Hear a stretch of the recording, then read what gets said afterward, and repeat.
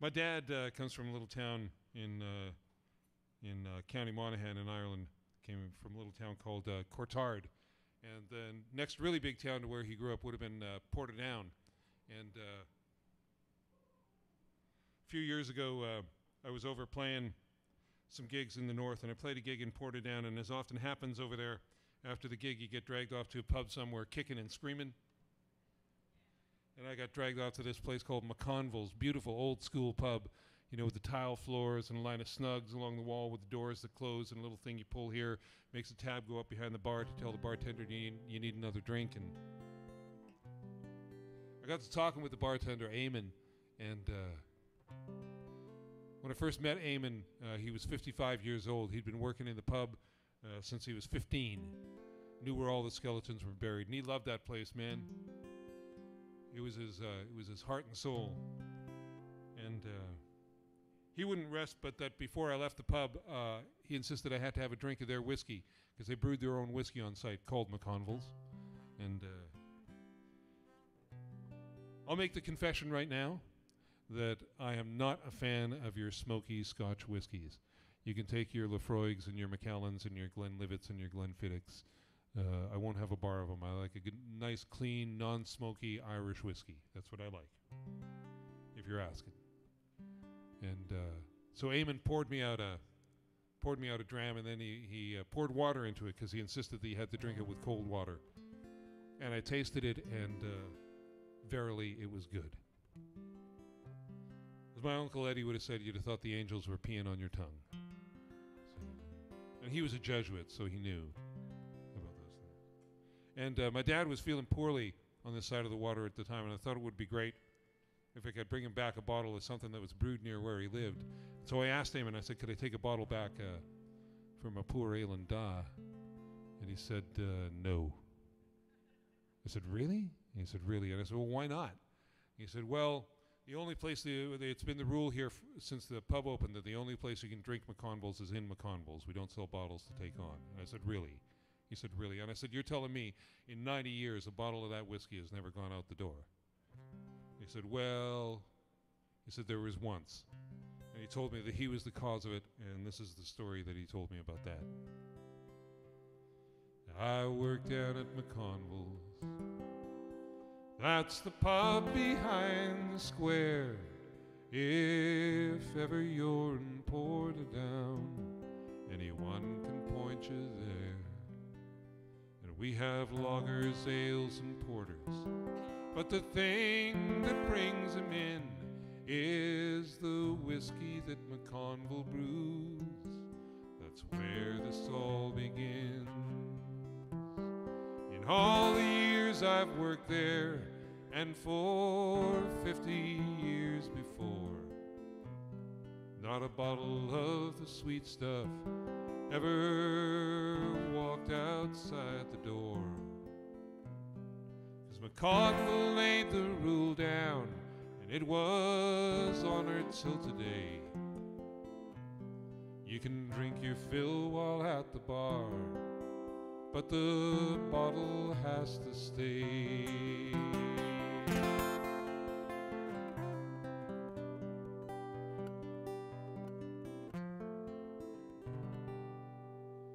And 6 or 7 years ago, when young Jimmy first came by, he was looking for a local. We were the third place that he'd tried. And he looked around, no ferns, no telly blaring from the bar. And once he tried the whiskey, Jimmy never strayed too far. He'd come in after dinner for an hour, maybe more.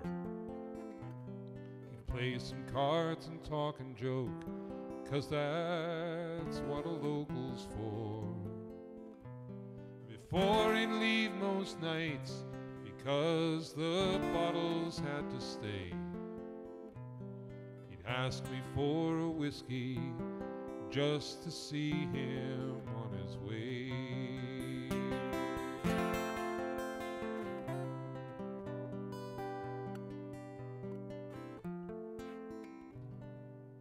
And 3 days ago his mate came in, and he said Jimmy took a fall from a roof that he was working on.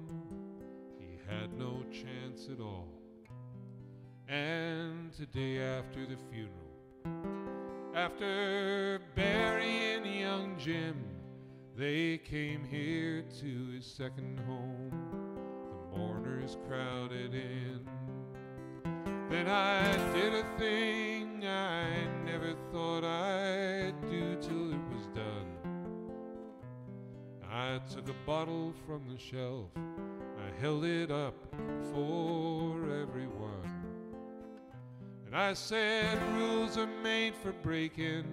Tonight the whiskey leaves the bar. An auction for the family who'll give me 50 pounds to start.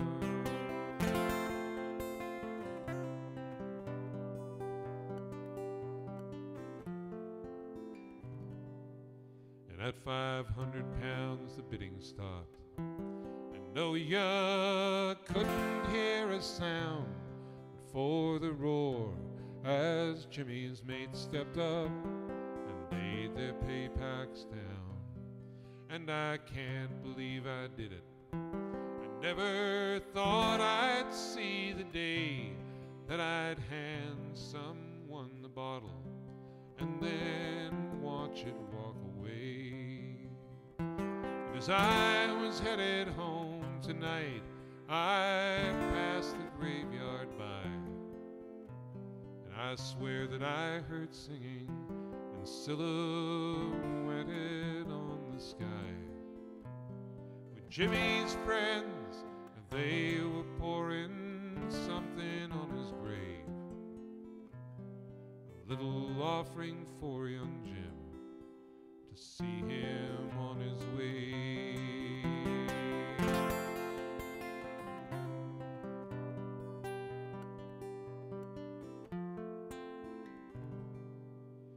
And I worked down at McConvilles. That's the pub behind the square. If ever you're in Portadown, anyone can point you there.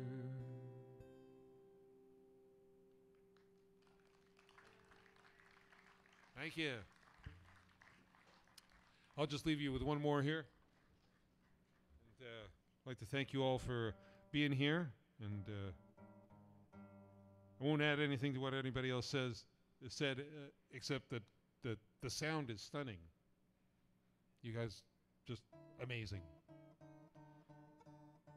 I feel like I'm playing in the Vatican or something. And I've already been twitting and tweeting and Facebooking, so do the same.